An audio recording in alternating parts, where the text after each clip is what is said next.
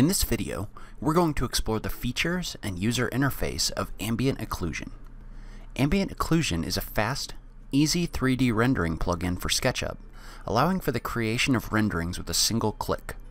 Section cut rendering is also supported in Ambient Occlusion. In addition, Ambient Occlusion also integrates with SketchFX, allowing you to combine your renderings with styles to create new effects.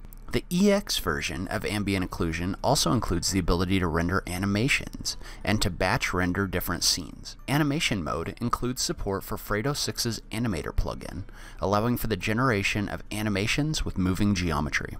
Ambient Occlusion has 4 modes of operation. Render Viewport allows you to render directly inside your SketchUp viewport.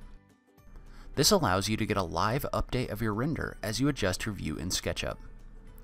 Click once on the Render in the Viewport option to start your rendering. As you can see, if you rotate your model in SketchUp, Ambient Occlusion will automatically update your rendering for your new view within your viewport. With Render in the Viewport mode active, you can adjust your settings by right-clicking on your image.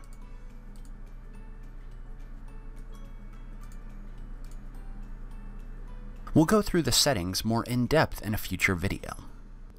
To turn off viewport rendering, click the Render in the Viewport button a second time or tap the spacebar. The second option for rendering with Ambient Occlusion is the Render in a Separate Window option. This will pop up a window separate from your SketchUp viewport for rendering. Many of the options are the same between Render Viewport and Render Window. The difference is that when rendering within the SketchUp viewport, your displayed resolution is limited to the size of the SketchUp viewport. Within the separate window, you can display renderings with a higher resolution than your SketchUp viewport. Also, within Render in a Separate Window mode, you have the option to pause your renderings by clicking the Pause button. You can resume your renderings by clicking the Play button. To re-render after updating your view in Render Viewport mode, simply click the Render Viewport button again. Your options for changing your rendering in Render in a Separate Window mode are at the top of the screen. You can click on these icons to adjust your different settings in your rendering. You can see the status of your rendering at the bottom of the page, where it will tell you the resolution of your image, the current status of the render, the time taken for the actual rendering, and more.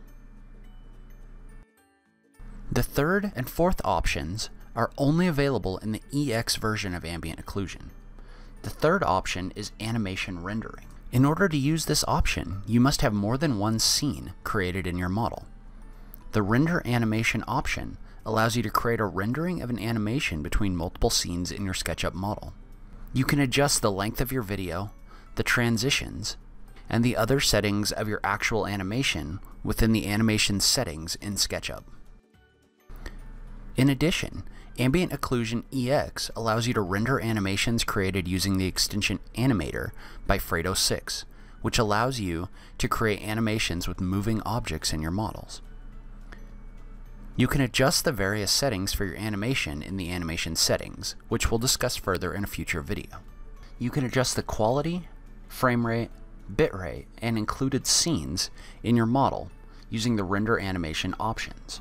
As you can see, Ambient Occlusion will render your animation and export it to a video file for use in other programs. Finally, Ambient Occlusion EX allows for the generation of batch renderings, allowing you to render multiple different scenes at once. These renderings are created from the scenes that you've set within your SketchUp model. The batch rendering option will allow you to select which scenes out of your scenes list you would like to render, allowing you to render multiple different scenes at one time. In the next video, we'll go through the different settings included with Ambient Occlusion that allow you to customize your rendering.